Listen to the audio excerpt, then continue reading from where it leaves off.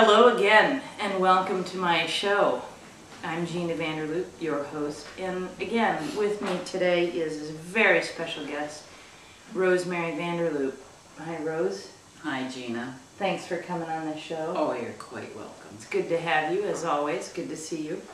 I brought you on the show because I wanted to talk about a very, very special collection that I've collected over the years. As you know, I have a lot of sort of little odds and ends kinds of things, and this is one that just very, very special to me. It's a little glass pig collection, and I just wanted to share with you some of the examples of little tiny pigs that I have. This is, you can see here, this is a little glass pig, and it's very, very attractive. And then you can, yeah, go ahead. Yeah, it's nice, isn't it? Yes, it's adorable. And, I love and the colors. Isn't that amazing? Mm-hmm. And here actually is its little sidekick. And you can see they look great together. I don't know if you want to hold that up for the viewers yes. as well. Don't they look just fabulous together? Yes, I think you have to have them together. Yeah. It wouldn't look good to have just one. No, I agree. They're just adorable.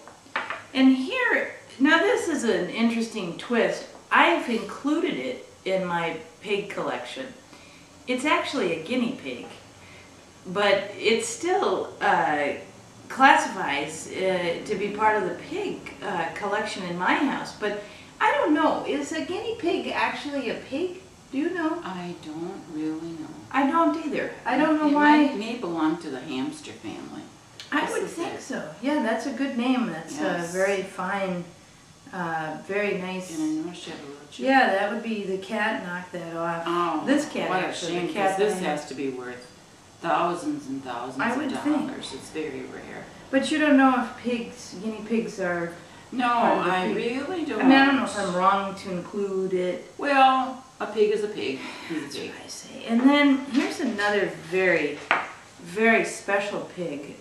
This is a faux Murano glass pig, and I'm going to just zoom in really close there because you can see how it's almost like a blown glass. Now I say it's faux Murano glass. I'm right to say that. Yes, right? it looks very much like the Murano, but I don't think it is. Right. You're an expert in Murano glass.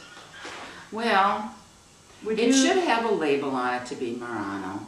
And I think, if I'm not mistaken, I bought this for you. So I don't think... You don't think you would have taken the label off? No.